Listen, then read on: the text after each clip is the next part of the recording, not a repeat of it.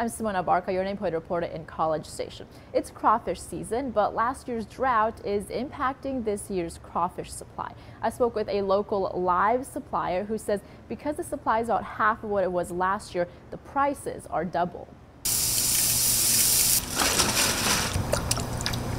A delayed crawfish season this year. The drought killed them off.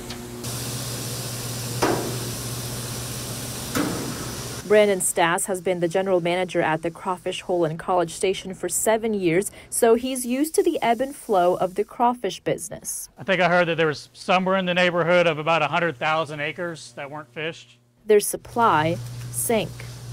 Normally by this time, by March, we're probably going through anywhere from 200 to 400 sacks a week.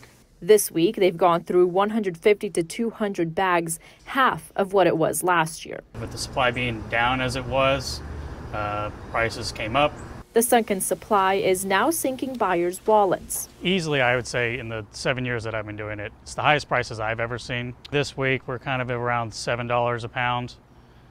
This time last year, we were in that $3.50, $4 a pound range. So it's a significant difference. It's about $100 a sack more expensive this year compared to last. But Stass says with the later round of crawfish, things are starting to look up.